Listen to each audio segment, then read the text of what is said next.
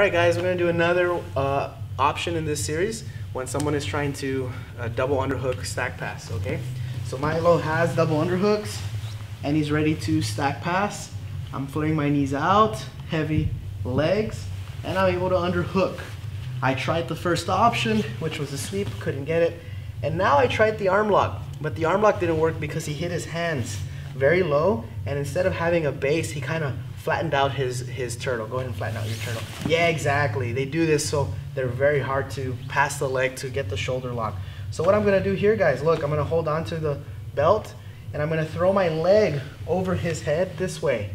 Now, once I feel I pass my leg, I'm gonna come back and reach around. And now he's gonna react because he feels that I let go. And now I'm gonna come up all the way to the back. Or I can also use this to get my underhook, or at least get one hook. One more time. So he has double unders. I'm able to underhook the legs, come up. I try the first option to sweep. I can't. I try the shoulder lock. I can't. So look, he flattens out. So look, I'm gonna use my elbow to block his head, throw my leg over his face. I release and re-grip this way. Now look, I'm doing like an arm drag. That way he cannot posture. Try to posture. I don't let him. From here I come up, connect my hip to his hip. I can bring my leg out like I did previously and go to this type of back control.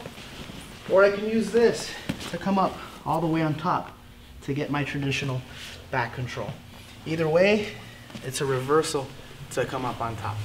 So there's many options to do from here, but it gives you an idea, at least to think of this in terms of a concept, where to go when the guy is trying to double underhook, stack. If the shoulder lock's not there, if the sweep is not there, you also have the back take. Hope you guys enjoy.